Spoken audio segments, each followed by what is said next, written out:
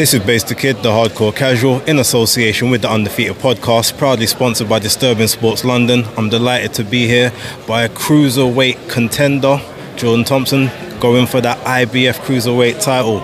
Jordan, how you feeling? Just about 48 hours or so out from the fight. Feeling good, man. Good, cool, calm, collected, composed, all the right things, but intense at the same time. You know, I'm trying to say I've got that energy about me, but I ain't looking to waste it. You know, I'm trying to say I'm going to need that come Saturday night, and I can't wait for the occasion, can't wait for the opportunity, I can't wait to seize the opportunity. Now, before anything, I just want to say from me and obviously the rest of the team and that, obviously condolences for the family loss that you did have a little while back. Moving into this now, I think a lot of people are going to feel like you are a very big underdog in this fight, but do you almost take solace from the fact that when you look at your level of competition compared to Jai's level of competition prior to the Braders fight, you probably actually had a better level? Does that something that makes you feel like, well, actually, if he was ready, why can't I be? 100%, and again, that's only something that, if you know your boxing, there's only something that people who know the boxing know. But again, it's not something that I look too much into, it's just something that I understand. But again, he's shown what he can do against Braders. And he was good on the night. He came up with a good, fair play to him, credit to him. But I'm not Marius Braders, and that's not me disrespecting Marius Braders, because he's a fighter that I got a lot of respect for him and his team.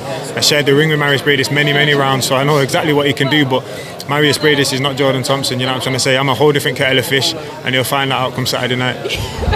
What is it about Jai that you're most, I would say, cautious of rather than worried? Because obviously you've got to have a certain level of worry to get the best out of yourself, but what's I guess maybe the one thing that he does that you're like, okay, I need to be switched on for that at all times? Experience. That's the only thing that I can say he has over me, and he's banking on his experience. But like I said, I might not have the experience he's got in boxing, but I've got life experience, and the boxing and life are two very similar things.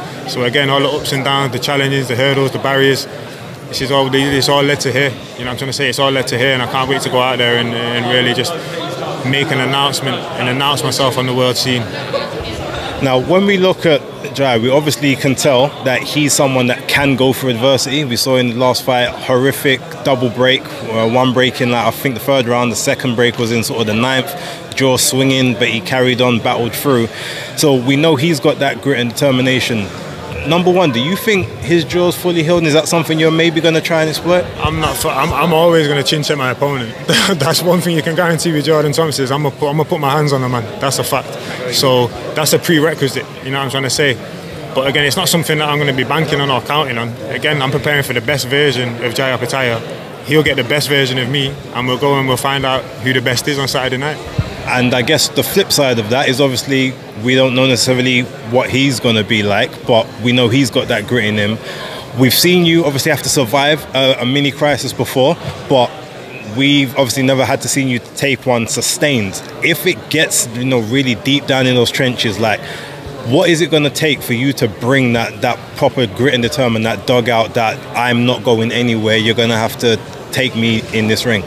See what I've been through in the last couple of months, and what I've witnessed, what I've been exposed to, what I've begun to get an understanding of, is all the motivation and inspiration I've ever needed. And again, life as well. The amount of hurdles, barriers, challenges, setbacks that I've overcome, it's all led to this. It's all led to this. Then only those really close to me know how low it's got and know how hard it's got. And the beautiful thing about boxing, it's actually a beautiful thing for me. It's a lonely sport. There ain't no mummy couldn't, ain't no one to hold your hand in there. You've got to do it yourself, you've got to work it out yourself, and it's something that I'm more than prepared to do. You know what I'm trying to say? What I've witnessed over the last couple of months, maybe 3 months or so, trust me, I know where it comes from. Highly blessed, highly favoured. I can't wait to go out there and show it. How does artistic violence get implemented on the weekend? The perfect balance. It's the perfect balance. I've always alluded to, for me, again, I'm learning on the job, no amateur pedigree and all that stuff that they love to harp on about. It's about finding the perfect balance. I've shown, if you look at my last 2 fights, I've shown 2 completely different individuals. One out-and-out boxer, amazing skill set on show. The other one, brute force. Again, element of skill always, but it's about merging the two together, and that's what we've done. We went away after the last fight. That was just me trying, experimenting, learning stuff, practicing stuff that I've learned in the gym. You know what I'm trying to say? And again, for me, it's always been about becoming the whole fighter, the complete fighter, because I know I've got the capability to do that. I'm not just one-dimensional. Everyone's talking about the power. That's because of how much power it is, how special the power is. That's just because everyone sticks to that. I think that's a standout point, but I'm the full package. And again, I'm learning on the job, and I can't wait to go out there and show a more newer and more improved version of myself. In this fight, I mean, I'm assuming that you want to do everything in your power to take it out of the judges' hands. Do you think, though, if this fight goes into, you can actually outbox Jai for 12 rounds and actually get a decision? If you know, you know. If you know, you know. Those who know me know what I'm capable of. But like you alluded to at the start, we've seen it various times with close friends of mine. Even look at Sandy Ryan last week, and boxing's boxing, man. I'd be damned if I leave this one to the judges. I will be doing everything in my power to take it out of the judges' hands. That I can assure you. But again, it's not going to be reckless.